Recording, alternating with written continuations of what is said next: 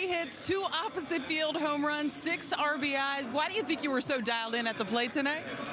I don't know. I got some mistakes. The ball's over the plate.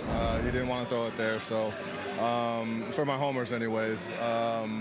The third hit was a pretty good pitch, but yeah, just able to set the tone. It was back and forth for a while there, so just enough to get us the win. What does a night like that feel like when you have that type of offensive success?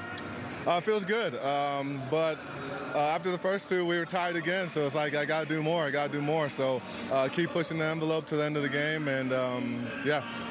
You look at that 8th inning, you guys put up 7 runs. How much do you credit guys like Gleyber Torres that at bat with 2 outs to extend the inning, and Aaron Judge, who's behind me, running that one out to get 2 across?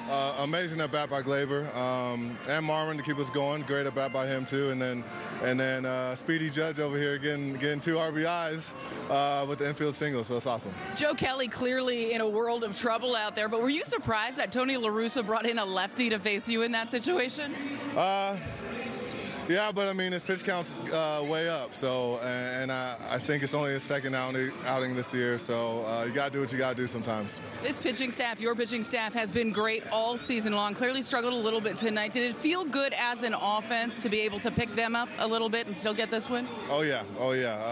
It's going to be like that all year. If we don't show up one game, they're going to lock it down, and vice versa. But they battled all game. Giancarlo, thanks for the time. Thank you.